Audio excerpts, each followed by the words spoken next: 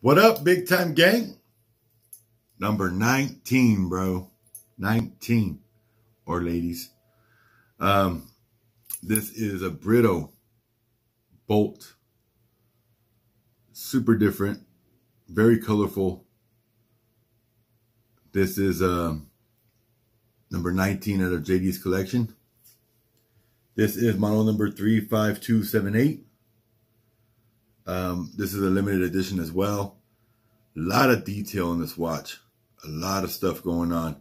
It'll be hard for you to see right now through this view, but when we flip you over to the other side of the table, you'll be able to see it better.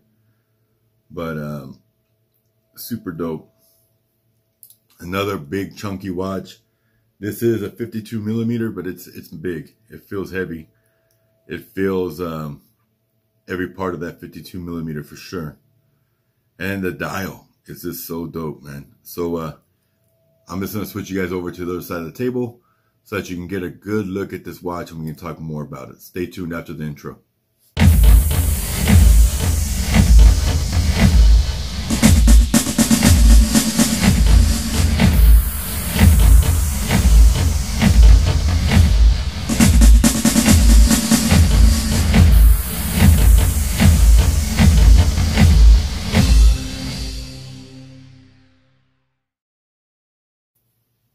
The Britto, not really sure how I'm supposed to pronounce that, but this one is dope.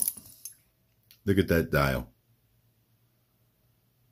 So I'm not sure if you can tell that how it's layered, but it's multiple layers, which makes it super, super intricate. Let's see if I can get that to show the layers. It's so hard to get stuff to show on camera that I can see with my own eye. Yeah, you can kind of tell. Really thick raised crystal. You see that? This is a bolt. It's got that yellow cabling. But then you've got this colored carbon weave. You've got like a teal and then a yellow and then a reddish orange or red going around. And then you got red carbon on the two top links on either side. Then it's finished in a matte black plating. Really bold, big numerals for the markers. So you've got 6 markers. So you've got 6 markers for the complete bezel here. But I mean, look how big those numbers are. You can read that from a mile away. Now the dial is so busy that the hands kind of get lost, but the hands are nice and white, so they kind of stand out. Looks like you got Swiss cheese over here in the corner. But just a dope looking design overall. I mean, really intricate. The watch itself is pretty simple as far as case and bracelet, you know, nothing too crazy besides these 2 big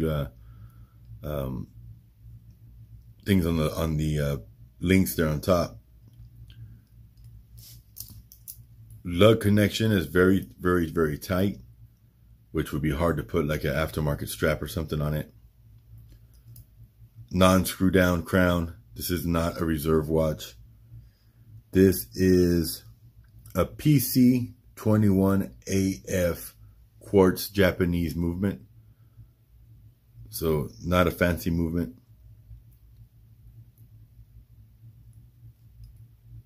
I like the sugar skull design in there.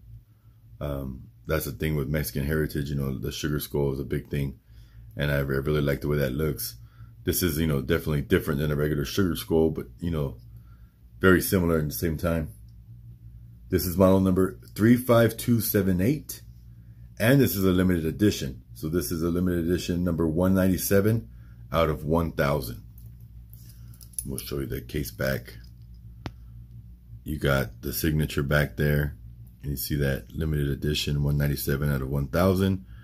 You've got Trittonite, Flame Fusion Crystal, all stainless steel, Japanese movement, 100 meter water resistance, and then the model number 35278.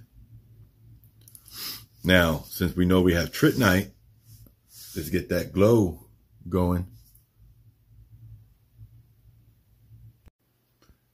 All right, so let's get this thing to glow.